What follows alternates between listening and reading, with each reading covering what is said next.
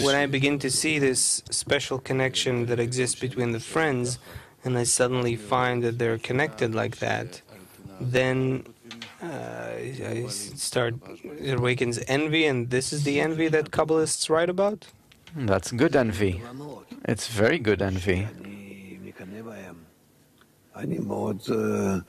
that I have for them. I'm glad I feel such envy.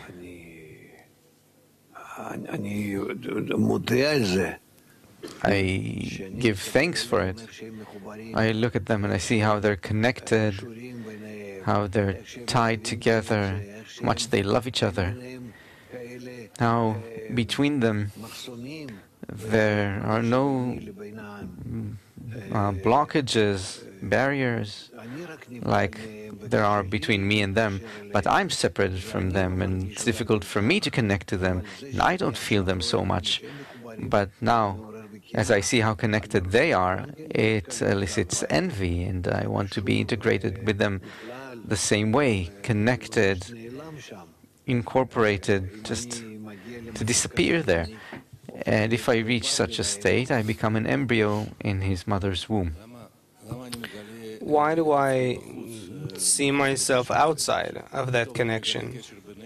That I suddenly discover a connection between them and I'm in a different place.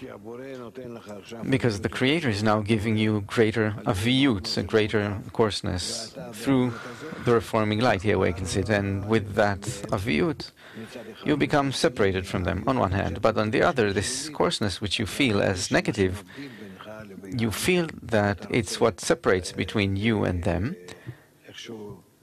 and you want to somehow compensate for it, to cover, to fix that gap, bridge it. And so you're willing to make all sorts of efforts in order to drive away that disruption and be connected to them in heart and soul.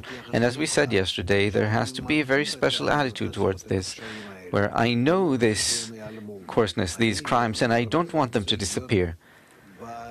I want to see things in a healthy way, where I feel the differences, I'm aware of the differences, I feel them.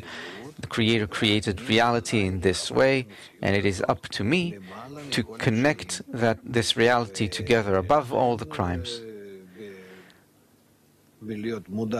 And so I have to be aware of all of these differences between us, and by that I become aware of the closeness I want to facilitate, the connections, the integration, and so I advance with them. I leave the crimes there, and as it is written, love covers all crimes. There are many words here. Love will cover all crimes. You need to explain each word of that sentence correctly. Al kol pshaim techaseh ahava in Hebrew. If we're talking about crimes, we're talking about covering. Right?